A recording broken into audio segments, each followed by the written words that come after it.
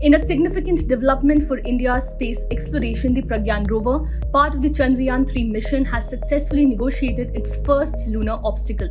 The rover, which landed on the moon's south polar region on August 23rd, managed to traverse a lunar crater with a depth of around 100 mm. This achievement has instilled confidence in the Isro control room back home, which continues to guide and monitor the rover through several such challenges.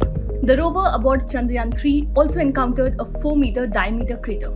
It was commanded to retrace its path after this. This comes after it negotiated its first lunar obstacle. According to the latest reports, Pragyan managed to traverse a lunar crater with a depth of around 100 mm. The Pragyan rover's movements are not fully autonomous and are controlled from Bengaluru, with each step requiring careful planning and execution involving many steps. According to reports, for every route planning, onboard navigation camera data needs to be downloaded to the ground for the generation of a digital elevation model. Then, the ground and mechanisms team decide which path to take and uplink the command for the rover to follow.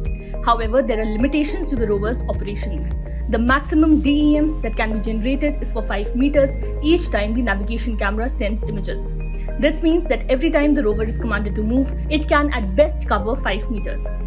Chandrayaan-3 Project Director P. Veeramuthaval said that even within this range, there are obstacles and challenges.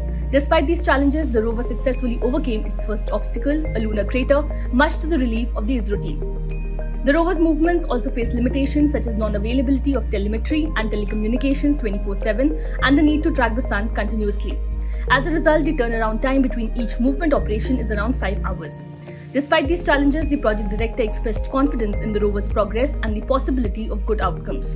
The Pragyan rover, equipped with a variety of instruments, is tasked with studying the moon's geology and atmosphere. It has already traversed a distance of about 8 meters since its rollout from the lander. The rover's successful negotiation of its first lunar obstacle marks a historic moment in India's space mission, paving the way for further exploration and understanding of the lunar surface. The Isro on Sunday shared observations made by CHASE payload onboard Vikram lander on the lunar surface.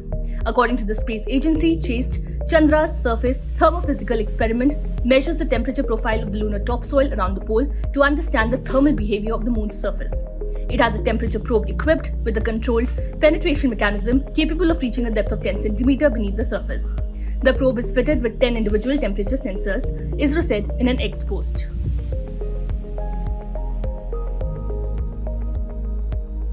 Subscribe to Oneindia channel and never miss an update.